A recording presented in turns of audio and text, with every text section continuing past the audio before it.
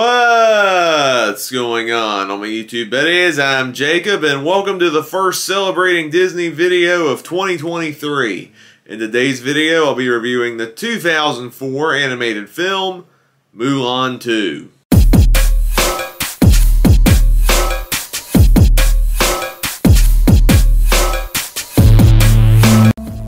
Fa Mulan gets the surprise of her life when her love, Captain Li Shang, asks for her hand in marriage.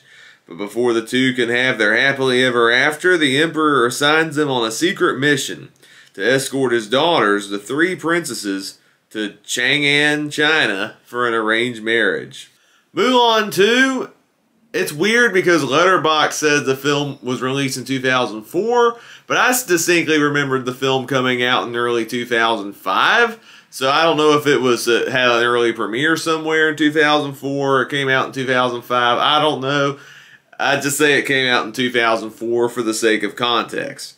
This movie, of course, was a direct-to-video sequel to Disney's Mulan, a movie I've always been a fan of ever since I first watched it as a kid.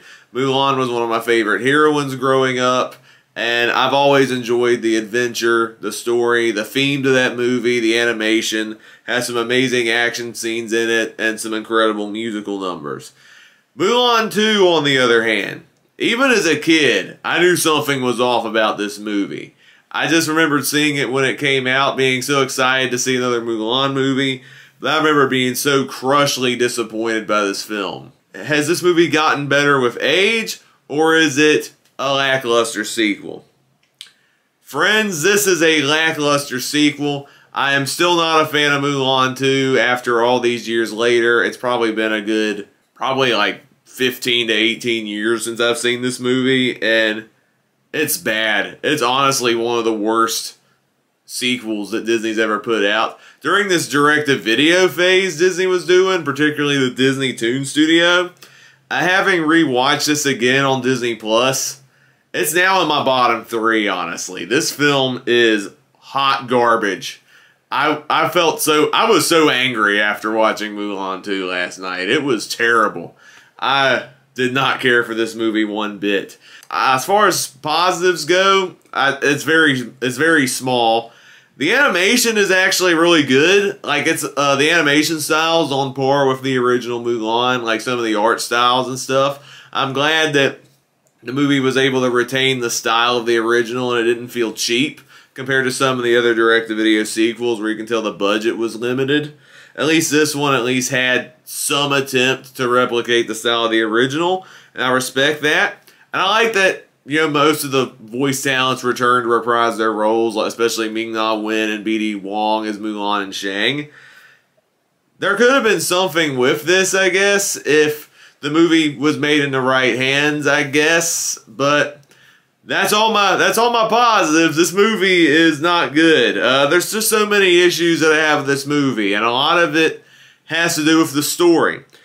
For one, the movie really wants you to believe that Mulan and Shang are madly in love with each other when I never felt that even in the first movie. I guess you can make the implication that when Shang visits Mulan at the very end of the first movie, there's like a hint of romantic affection there, but I always thought that as a sign of genuine friendship and appreciation that, you know, she saved his life, he repaid her life, and, you know, they have a sign of mutual respect between the two characters.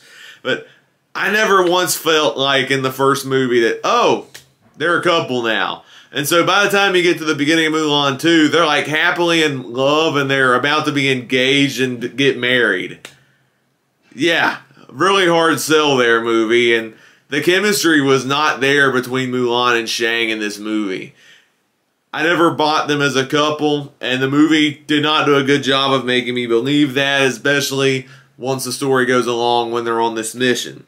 Speaking of missions, you know how in the first movie, Mulan was risking everything to save her people, particularly her own father, where she disguises herself as a man to be part of the army and defeat the enemy and be the hero of her people and stuff?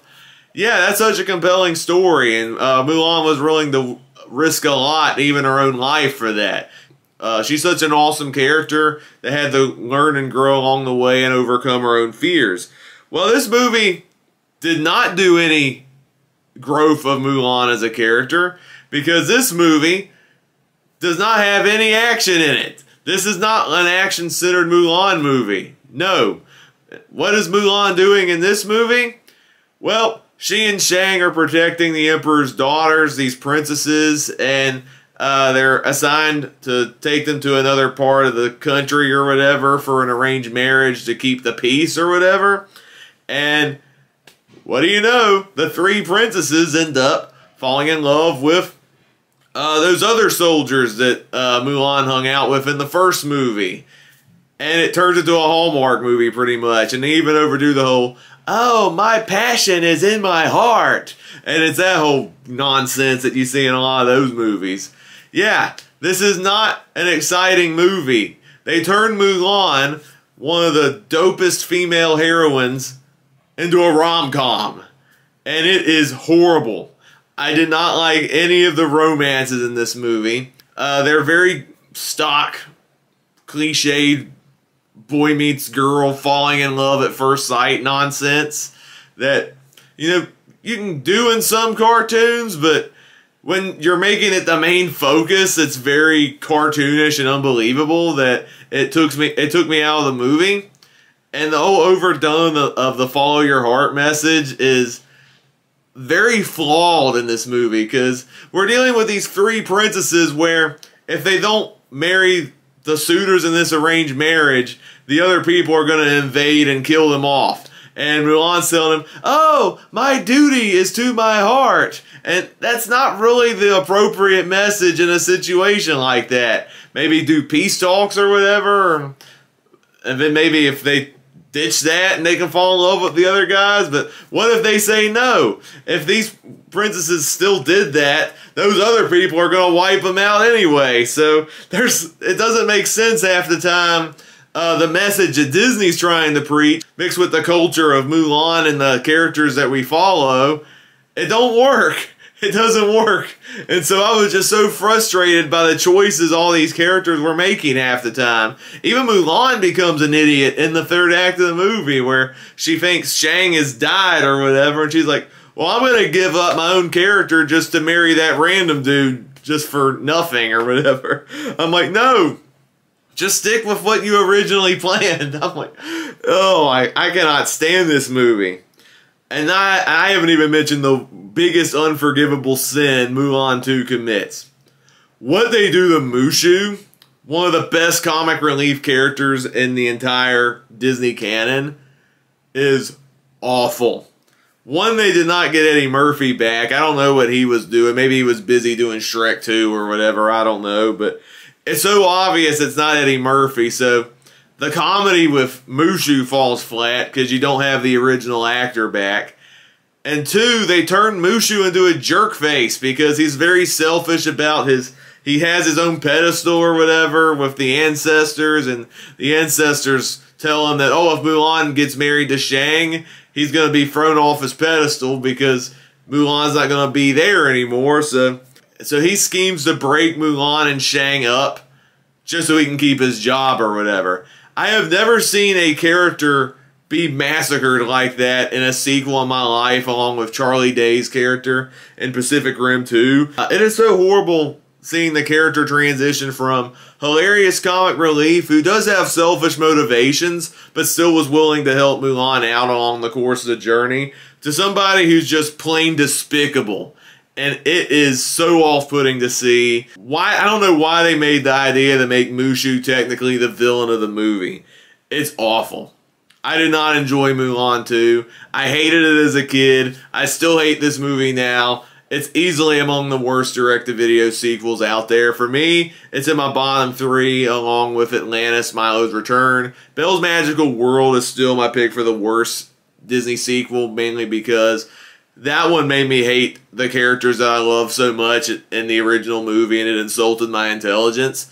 This movie at least has good animation and good voice work, I guess, but I didn't care for the new songs. The storyline turning Mulan into a rom-com was so stupid. The messaging is all over the place, and I hate how they turned Mushu into a villain. That was awful. It's a terrible movie. I don't recommend it, especially if you love the first movie. And one final thing, considering so many people hated the live-action Mulan from 2020, at least the remake, there was an attempt to try to tell the story and do a respectful job on it. Say what you will about the remake, the many controversies, and whether you like the movie or not. I personally thought the live-action remake was more enjoyable at the end of the day because it at least attempted to tell the story decent, and it has good action scenes at least. This movie had none of that. Turning Mulan into a romantic comedy is an absolute joke, and I thought this movie is a big slap in the face of the original Mulan. Now, to quote the real Mushu for my final thoughts on Mulan 2. All right, that's it. Dishonor. Dishonor on your whole family. Make a note of this. Dishonor on you. Dishonor on your cow. Well said, Eddie Murphy. As for me, I'll be giving Mulan 2 a 1 out of 5 stars, and on the 100-point scale, it's getting a 12 out of 100. So that wraps up my thoughts on Mulan 2, my first Celebrating Disney video of 2023. I'll leave a link in the description down below where you can check out my Celebrating Disney playlist, featuring all the many animated and live-action reviews that I've done on this Celebrating Disney series. I have a lot of Disney reviews planned throughout 2023, animated movies, live-action movies. I'm going to dive into some short films in the world of animation this year as well. Be on the lookout for some exciting Celebrating Disney content all throughout 2023.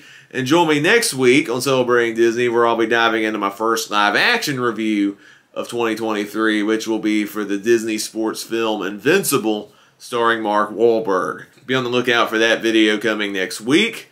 And if you've seen Mulan 2, what are your thoughts on this direct-to-video sequel? Did you love it? Did you hate it? Were you mixed on it? But whatever your thoughts are, please be civil and respectful of others. If you enjoyed this video, don't forget to give it a thumbs up. Click the subscribe button to see more content and the notification bell next to it so you can be notified of future videos. If this is your first video besides movie reviews, I also do TV reviews, ranking videos, and other fun stuff along the way. I have some more videos planned for you soon. Hope you all have an amazing day. God bless, and I will see you next time. Goodbye!